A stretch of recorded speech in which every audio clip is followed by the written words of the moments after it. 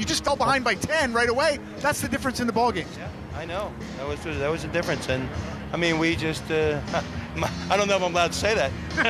I didn't know you were on. No, we're on here. But, in a game, like I said, you fell behind early, but they continued to come back. But it was like one step forward and then two steps back, and they made more threes. That was the difference. Yeah, they did. And, we had opportunities. We had shots in the first half.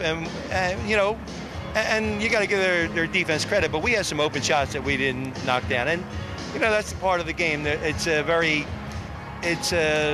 very physical game, and sometimes those shots are not as easy as you may think. Absolutely, especially inside like now. Now you got two more home games. It's important. You got two teams that are kind of struggling right now with American and Bucknell. Two games you really got to get wins on. Well, I know it's a cliche, but we got to take one. Yeah. I mean, and the thing is, we have to recover from this game. Like American doesn't play tonight. Right. We have to play, so we got to somehow get back and get our energy back up against a really tough team. COVID has put our schedule in a very difficult place, but hey, it is what it is. We'll get them up and get ready to go. We'll see you back here Thursday. Thank you. Well, it's Wednesday, right? Wednesday. I'm sorry. Appreciate it. Thanks, Coach. Let's bring in Kyle. Kyle, 12.6 rebounds, our Coca-Cola player of the game. I was telling Coach, it was like running in mud. You guys were catching up and then boom, just falling behind. But the start really didn't help you. Yeah, it started off slow. We had some good looks, but just weren't able to convert. And they hit their shots early, and so we were in the hole and had to fight back the whole game. Yeah, well, what is so difficult about that team? Obviously, the three, you got to get out on the three, you got to recover. They had a couple three-point shots they got fouled on. You guys just trying to get in there a little bit late. Yeah, their offense, they move well without the ball. They hit their shooters, they find who's hot. They made it hard to guard just moving the ball that much. So we just got to do better with that next game. I think not help as much in the post and stick to those shooters a little more. Nice to have a couple high-flying dunks there, and that gets the crowd going a little bit. You guys cut it down to 9, just couldn't get over the hump.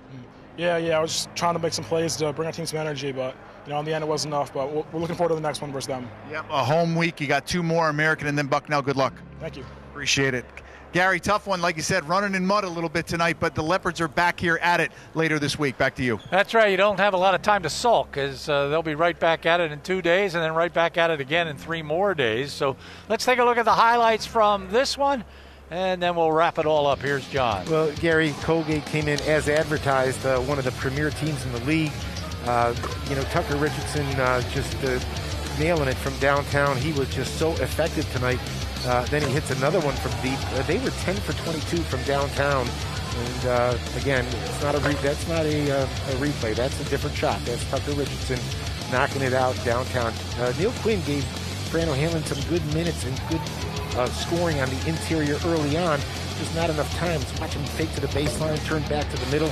Nice little half hook by the big guy inside. In the second half, Lafayette went to work inside. Again, Neil Quinn doing a nice job repositioning, getting to the front of the rim, and doing a better job. Then he can dish off. And then Kyle Jenkins, our Coca-Cola player of the game, cutting baseline and then going to the basket. Leo O'Boyle.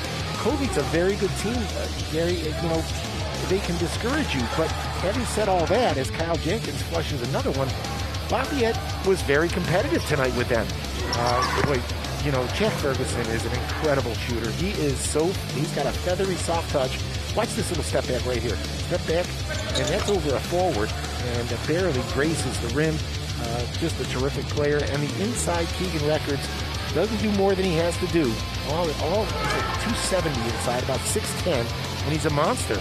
And again, inside out, you can't leave Jeff Ferguson alone. He's automatic when he had his feet under him. And once again, all roads lead to Hamilton, New York, if you're looking at the Patriot League. Now, again, we saw Boston University come through here last week, Gary, and they're very, very good. They beat Colgate. And they beat Colgate. Saturday. So I have a sense, just from watching teams go through the first time, that between Boston University and Colgate, they seem to have that switch that they can turn on at any moment, and it's going to take a very, very good outing to beat either one of those teams. We should mention that Neil Quinn picked up a double-double here tonight with 15 points and 13 rebounds.